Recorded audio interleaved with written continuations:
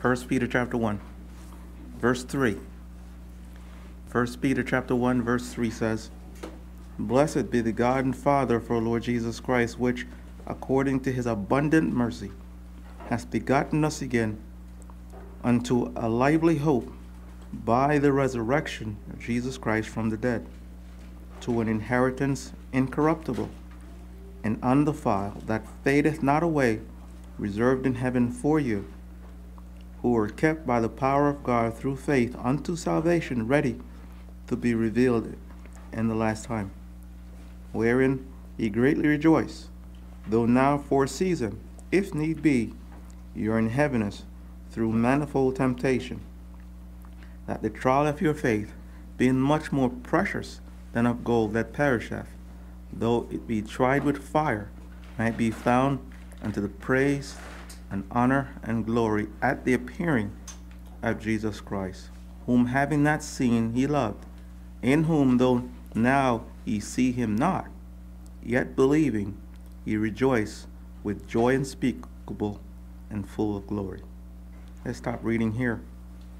The last time I was reading that there's a major religion in the world who don't believe in the resurrection of Christ from the dead. They don't see it, they don't believe it, they say it's all conjecture, it never happened. And how sad that is, because the whole gospel of the Bible is focused on Christ. The whole Bible is about the Lord Jesus Christ, both Old and New Testament. He is the centerpiece of the gospel. Without the resurrection of Christ from the dead, there would be no salvation. There would be no hope for any one of us who trusted in Christ.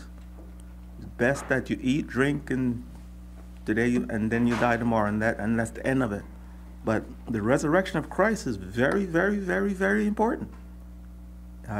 You read the Bible and you can't help but see it. You see it everywhere you read in the Bible. Both the Old and New Testament, you see it everywhere in the Bible. And to deny that, then the saying goes, you don't have a leg to stand on. You don't have a salvation. You're yet in your sins, and there's no hope for you. But if you read 1 Corinthians 15, let's turn over to 1 Corinthians 15. We're going to read verse 1. Read this the last time, but let's read it again. It's so very important. It's so very important. 1 Corinthians chapter 15, verse 1, it says, "Moreover, brethren, I declare unto you the gospel which I preach unto you, which also ye have received, and wherein ye stand, by the which also ye are saved, if ye keep in memory what I preached unto you, unless ye have believed in vain. For I delivered unto you first of all that which I also received, how that Christ died for our sins according to the Scriptures." God has written it to us. There's particular in the four Gospels, and basically any place in the Bible you can see that great truth. "And that he was buried, and that he rose again the third day according to the Scriptures," according to the Bible. See, there's another passage in 1 John chapter 5, verse 10. There are those who don't trust the record, don't believe the record that God gave of his Son. God wrote it. It's according to the Bible. We weren't there physically, but the Bible says it happened. And verse 5 says, "And that he was seen of Cephas, then of the 12. After that he was seen above 500 brethren at once, of whom the greater part remain unto this present, but some are fallen asleep. After that he was seen of James, then of all the apostles, and last of all he was seen of me also, as of one born out of due time. For I am the least of the apostles, that am not meet to be called an apostle, because I persecuted the church of God. But by the grace of God I am what I am, and his grace which was bestowed upon me was not in vain, but I labored more abundantly than they all, yet not I, but the grace of God which was with me. Therefore, whether it were I or they, so we preach, and so ye believed. Now if Christ be preached that he rose from the dead, how say some among you that there is no resurrection of the dead? But if there be no resurrection of the dead, then is Christ not risen? And if Christ be not risen, then is your preaching vain, and your faith is also vain. Yea, and we are found false witnesses of God, because we have testified of God that he raised up Christ, whom he raised not up, if so be that the dead rise not. And if the dead rise not, then is Christ not raised. And if Christ be not raised, your faith is vain, ye are yet in your sins. Then they also which are fallen asleep in Christ are perished. If in this life only we have hope in Christ, we are of all men most miserable. But now is Christ risen from the dead, and become the first fruits of them that slept. And God goes on. So Christ did raise from the dead, and we know that we have learned that while he was on the cross, he wasn't paying for sins. It was a demonstration, but we know that Christ rose from the dead from the foundation of the world. You see, when Christ was on the Mountain of Transfiguration and Moses and Elijah appeared to him, they were talking about his coming death. It's a very important teaching in the Bible. And if you will look at Revelation 1, to those who do believe that Christ, this cross account is not so, then they have no salvation whatsoever. In Revelation 1 verse, I believe it's verse 18. Revelation 1 verse 18. I am he that liveth, that was dead, which is speaking about Christ, and behold, I am alive forevermore. Amen. And have the keys of hell and death. So Christ was victorious over death and hell, and these things. This guaranteed the fact that all those who with Christ arose from the dead, even from the foundation of the world, guarantees the fact that he will do what he says. The salvation of his elect is guaranteed. It's guaranteed that he will do what he says. But back over here in 1 Peter chapter 1 verse 4, and because of the resurrection of the Lord Jesus Christ, because he did what he said he would do, it guarantees the fact that we're going to come into this inheritance which he has promised to all his people, all the elect of God. But in order to receive an inheritance, we know that there has to be a death. Someone has to die. Like when a human being writes a will, the will cannot be executed until that person dies. But even in a human will, if I would die and leave my children $1 million and they squandered it, and they could lose that inheritance, they could lose it. If they squandered what I left for them, then they could lose it. But when it comes on to the inheritance that we've received through Christ, we can't lose that inheritance. It's an eternal inheritance which is given to God's people because of Christ. It's nothing that we can do to earn it. If you will look at Hebrews, let's turn to the book of Hebrews. I believe it's Hebrews chapter 9, I believe. Hebrews chapter 9, verse 14. Hebrews chapter 9, verse 14, and we read, how much more shall the blood of Christ, who through the eternal Spirit offered himself without spot to God, purge your conscience from dead works to serve the living God. And says, verse 15 says, and for this cause he is the mediator of a new testament, that by means of death, for the redemption of the transgressions that were under the first testament, which they which are called might receive the promise of eternal inheritance. Is because of the death of Christ. And let's read verse 16. For where a testament, there must also be the necessity, be the death of the tester. For a testament is of force after men are dead, otherwise it is no more strength at all while the tester liveth. So Christ had to die for that will that he has written to go into effect. And in actuality, it went into effect from the foundation of the world, really. because it guarantees that we will come into this inheritance. So Christ had to die for his promises in this will that he has written from the foundation of the world, with all the names of all the elect of God were written in this book, which is not a literal book, but God is using that example for book. All the names of all the elect throughout the history of the world who will ever come into existence are written in this book that God had from the foundation of the world. It's there, and we can't take it out. We can't erase it. Once God has written that person's name in this will, it can't be taken out. It's a guaranteed fact that they will receive this eternal inheritance, something that we will never lose. And how wonderful is that? And look at the promise that God has given to us. Whether we live or die, nothing is going to separate from the love of God. And that's a wonderful promise only to the true believers, only to God's elect. The unsaved of the world don't have that, can't stake claim to that inheritance. They're not there. But we don't know who they are, though.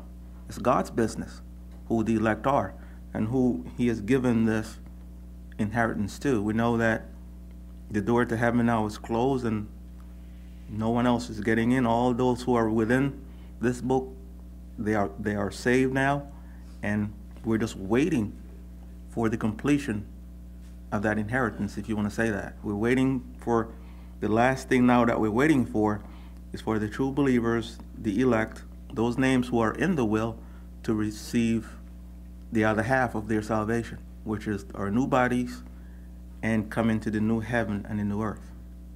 What a blessing that is. And we can't even begin to fathom that. We can't comprehend that. We can't imagine it. We can't draw a picture of it. We can't anything. But we know that it is true, because it is, God has written about it within the pages of the Bible, according to scriptures, according to God's word. And those of us who have had our spiritual eyes open, we trust the Bible without a doubt. Do we understand everything the Bible teaches? No. Humanly speaking, we can't understand everything the Bible says. The only things that God has opened our understanding to, which he has given us understanding of, then we thank God for that. You know, we thank God for what he has given to us from the Bible. Let's look at Philippians chapter 4. Let's turn to Philippians chapter 4. This is a beautiful inheritance that we've come into, and it has nothing to do with something that we did or anything like that. It's only by the grace and mercy of Almighty God. So no matter how difficult we may have it in this life, just think of it. If God has truly given you eternal life, our time in this life is very brief. It's very short. It's a moment. And if he has saved you and he's given to you this eternal inheritance, in the new heaven and new earth, will we be thinking about how difficult we had it in this life? All the heartbreak, all the disappointments we had, and all the illness that we suffered from? No. It will not come into mind. We will be in the presence of Almighty God, and all our attention will be on him, and we will be with him to all eternity. And you know, it has no end. Eternity has no end to it. And we can't even begin to fathom that. But the Bible has said it, that this is so. But in Philippians chapter 4, verses 3 to 5, it says, I entreat thee also, true yokefellow, help those women which labor with me in the gospel, with Clement also, and with other my fellow laborers, whose names are in the book of life. Rejoice in the Lord always. And again, I say rejoice. And let your moderation be known unto all men. The Lord is at hand. See, there are the names there. There's a book that God has written that said there, and all the names of all the elect are there. It was placed there by my Almighty God. It has nothing to do with what we did. We're there. And what the Bible says, we should rejoice, because our names are written in this book. Rejoice. But Lord, I'm going through a difficult situation in this life. God says, rejoice. It's only a momentary affliction. We're going to be misunderstood. And all these things is par for the course when you follow Christ, when you're in the true gospel. You're going to be treated as an outcast. And all these things will happen to the true believers. You know, maybe 400 or 500 years ago, true believers were killed for standing for Christ, but thankful to God that in our land that doesn't happen. Everyone will be killed, or you were born in a Mohammedan land where you can't talk about the gospel. But here in the United States, we're free to speak about these things openly and don't have to worry about persecution by other people. And no matter how bad it gets, we should rejoice, as the Bible says. Look at Revelation chapter 13. Here, all this will that God has written. The names of all the elect are there. Revelation 13 start reading at verse 6. And he opened his mouth in blasphemy against God, to blaspheme his name and his tabernacle and them that dwell in heaven. And it was given unto him to make war with the saints and to overcome them. And power was given him over all kindreds and tongues and nations. And all that dwell upon the earth shall worship him, whose names are not written. So there are those people's names who are not written in this book. It's not there. Now, is that unfair that God didn't write the majority of the people's names who have ever lived on this earth? Their names are not in this book. There's only an elect few that is there. So there are those whose names are not written in the Lamb's book of life, slain from the foundation of the world. So you see, when Christ was slain from the foundation of the world, see, our names are written there because of what Christ has done. So if you refute the resurrection, then you don't have a leg to stand on. You don't have a gospel. You don't have anything. You see, it's based on Christ, what Christ has done on the cross. That's why our names are written there. You see, so then it goes on, in verse 9 says, if any man have an ear, let him hear. And those of us who have ears to hear, the one who God has given us spiritual ears to hear, we will hear. And another passage, turn over to, I think it's Revelation 17, verse 8. The beast that thou sawest was, and is not, and shall ascend out of the bottomless pit, and go into perdition.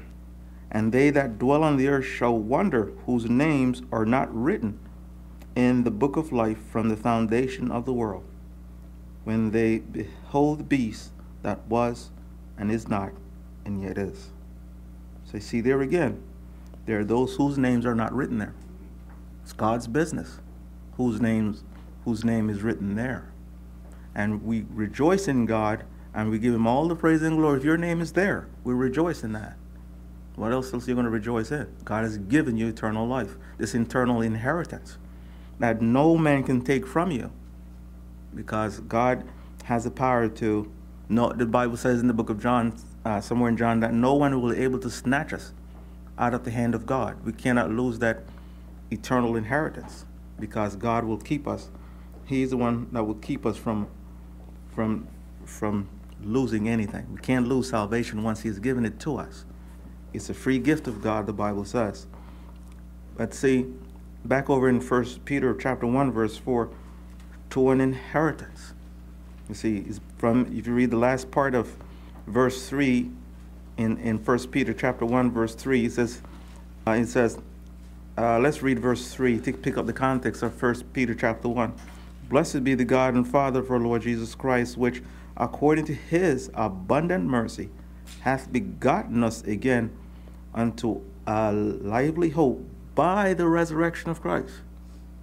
See, that's the cue right there, by the resurrection of Christ. See, Christ, when he rose from the dead from the foundation of the world, it guarantees this eternal inheritance will come to his elect. So it's both of it is joined together. The resurrection of Christ, what he did from the foundation of the world.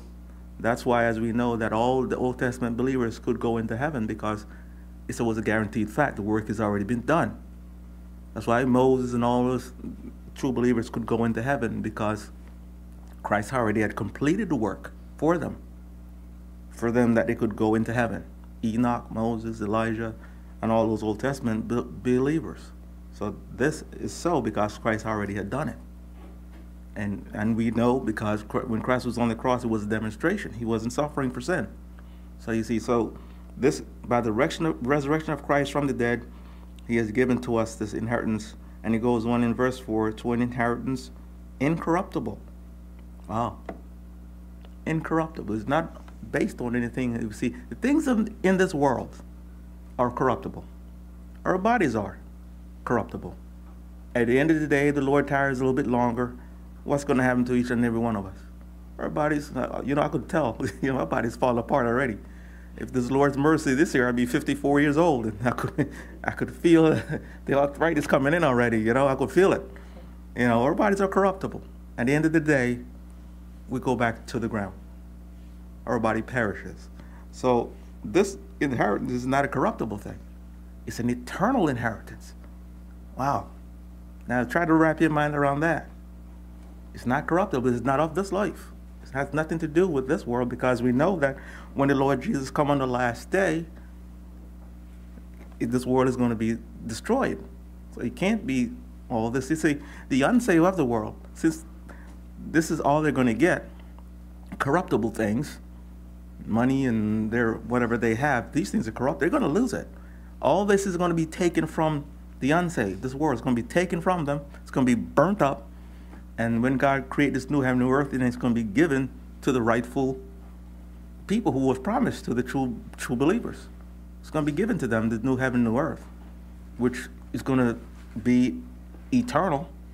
So everything you see in this life is corruptible. Your favorite gift or your favorite this or that is corruptible. At the end of the day, you die, you leave it all behind. And your family members might fight over it, or you leave it to charity, or whatever the case might be. Really, you have to look at these things. True believers see the utter vanity of these things. Yeah, we live in this world. We need a roof over our head. We need a job and all these things. But we ought to be like, which one of those in Hebrews 11 who were looking for a city? Was it Abraham or Moses? I think it's one of them. And we should have the same mindset. We're looking for a city whose builder and maker is God, the heavenly city. That's where our attention ought to be at, not on the things of this life, which is meaningless. These things of this life is utter meaningless. It has no value to it. So it doesn't make a difference, really, where you live at, what kind of work you do. It doesn't mean anything. The thing that we should have our attention on is eternal things, spiritual things, this eternal inheritance here that God has given to us, and that's where our mind ought to be. That's where the true believer's mindset is. You see, so in the meantime, we just wait on the Lord to do what He says, You see, so we just wait patiently upon the Lord. I believe we're in a time now where we're being tested by God, and we wait. Wait upon the Lord. He will bring it to pass. He will bring all this to the end in His time. So we patiently wait upon the Lord, and He will bring these things to pass. Let's look at another passage about this inheritance as we have in Ephesians chapter 1. I believe it's Ephesians chapter 1. God speaks a little bit more about this inheritance here that we have come into. Let me get there. Ephesians chapter 1. Remember I said our inheritance hinges on what Christ has done. I should have read these verses earlier, but let me read them now. But Ephesians chapter 1, verse 11. Ephesians chapter 1, verse 11. In whom also we have obtained an inheritance. And who is that? In whom? It's in Christ. We obtained this inheritance, being predestined according to the purpose of Him who worketh all things after the counsel of His own will. So this inheritance was predetermined by God for all His elect. Let's look at another passage. I think it's in Colossians chapter 1, verse 9. Verse 9 to 14. Colossians chapter 1, verses 9 to 14. For this cause we also, since the day we heard of it, do not cease to pray for you, and to desire that ye might be filled with the knowledge of his will in all wisdom and spiritual understanding, that ye might walk worthy of the Lord unto all pleasing. You see how we have to live out our lives in this world. This is to please God. See, it says, being fruitful in every good work and increasing in the knowledge of God. So you see, there's going to be an increase in the knowledge of God. And when you tie this into Daniel chapter 12, knowledge shall be increased. See, there's going to be an increase for the true believers about God's salvation plan. And you know that we're living in a day where God has, our knowledge has been increased exponentially about God's word. He tells us it knowledge, and he says, and the increasing in the knowledge of God, strengthened with all might according to his glorious power, unto all patience and long-suffering with godliness. And he goes on, read on a little bit further, verse 12, giving thanks unto the Father, which has made us meet to be partakers of the inheritance of the saints in light. So Christ is the one who makes us fit to be partakers of this inheritance, and the light is Christ, you see. And it goes on, verse 13, who hath delivered us from the power of darkness, which is Christ, who delivered us from the power of darkness, and has translated us into the kingdom of his dear Son, in whom we have redemption through his blood, even the forgiveness of sins. And God goes on. See, all this inheritance that we was reading about in 1 Peter chapter 1, verse 4, is all tied up with Christ. Without him, there would be no hope, no salvation. And by his resurrection, he guarantees this wonderful inheritance that we've come into. And it goes on in 1 Peter, says this inheritance is incorruptible. Let's look at Matthew chapter 6. In Matthew chapter 6, and you know, the Bible has a great deal to say about this wonderful inheritance that we've come into. And this only not even begin to scratch the surface of it. And you know, the future for the true believers can never be brighter. Can never be brighter than this, because God has guaranteed this for us that we have come into. Matthew chapter 6, verse 19. Start reading at verse 19. Lay not up for yourselves treasures upon earth, where moth and rust doth corrupt, where thieves break through and steal. So, our treasure is not in this life. It's not here. But lay up for yourselves treasures in heaven, where neither moth nor rust doth corrupt, and where thieves do not break through and steal. For where your treasure is, there will your heart be also. The light of the body is the eye. If therefore the eye be single, the whole body shall be full of light. And God goes on. So our treasure that we have is not on this life, where the Bible says thief break through and steal, and it does corrupt. Our inheritance is incorruptible. It's in heaven, where God is, where no man can touch it. And it's kept by the power of God, the Bible says, this inheritance we have. And you see how God just goes overboard to tell us about this beautiful inheritance that we have come into. And, you know, wonderfully, we had nothing to do with it. All of it is a gift of God. And let's look at another passage where God speaks about that in 2 Corinthians chapter 4. Start reading at verse 14 to the end. 2 Corinthians chapter 4, verses 14 to 18. Knowing that he which raised up the Lord Jesus shall raise up us also by Jesus, and shall present us with you. I think this had to go back to all the true believers. It even goes back to the Old Testament. I could be incorrect about this, but let me read it again. Knowing that he which raised up the Lord Jesus shall raise up us also by Jesus Christ, and shall present us with you. So he's like, all of us at the same time is going to be presented before God on that last day. All the true believers in our salvation will be completed. For all things are for your sakes. So you know what Christ went through is for our sake. And he came under the wrath of God, that the abundant grace might, through the thanksgiving of many, redound to the glory of God. All of this is being done for the glory of God. That's it. All of this is working out to the glory of God. And it goes on, verse 16, for which cause we faint not, but though our outward man perish, yet the inward man is renewed day by day. For our light affliction, our light tribulations, it's very light, which is but for a moment, worketh for us a far more exceeding and eternal weight of glory, while we look not on the things which are seen, but at the things which are not seen. For the things which are seen are temporal. It's corruptible, you see. But the things which are not seen are eternal. See, so we take our eyes off of this momentary affliction.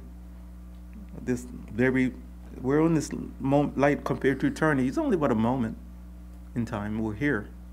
And then either by death or the Lord comes on the clouds of glory, and there we are with him. So we have to get our those of us who have had our spiritual eyes open, we understand this. Not because of our own understanding, because God has given us an understanding of these things. That this life is a temporary thing, and we're but here but for a moment in time. So let's look at another passage in Psalm 73. In Psalm 73, verse 25 and 26. Here we read, whom have I in heaven but thee? And there is none upon earth that I desire beside thee. Can you say this, that the only one on earth you desire is the Lord Jesus Christ and to be with him? Let's see. And it says, my flesh and my heart faileth, which it will, if the Lord tarries, it will die. But God is the strength of my heart and my portion, my inheritance, forever. See, God is our portion. A word portion that could be used as inheritance.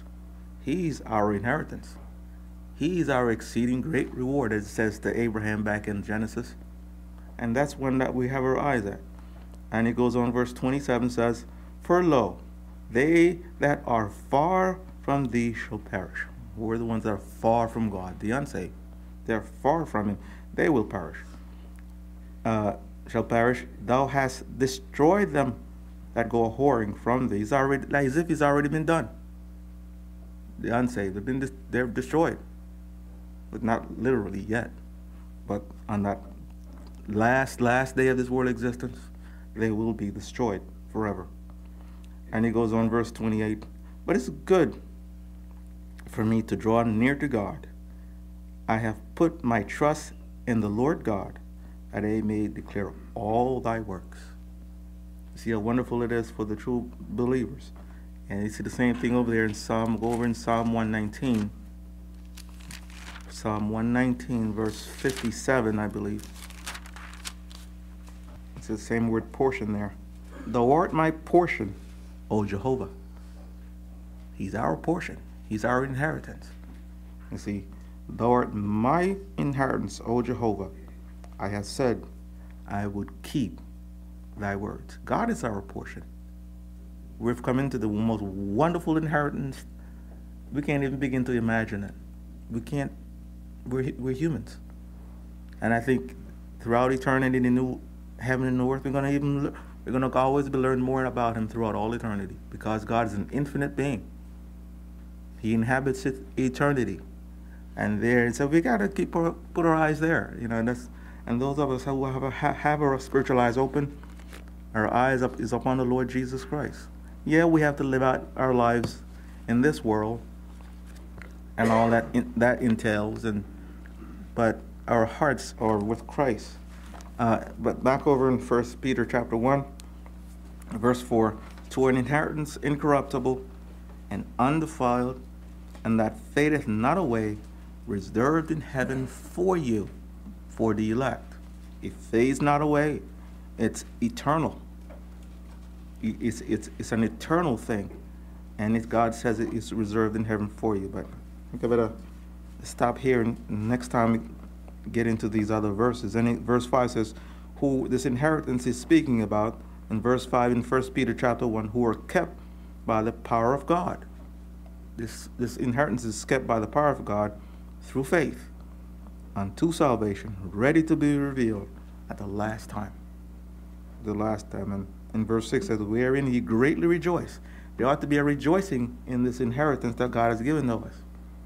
It's a rejoicing on the true believer's heart, because we know this is so. This is a fact. We've come into the greatest thing ever, you see.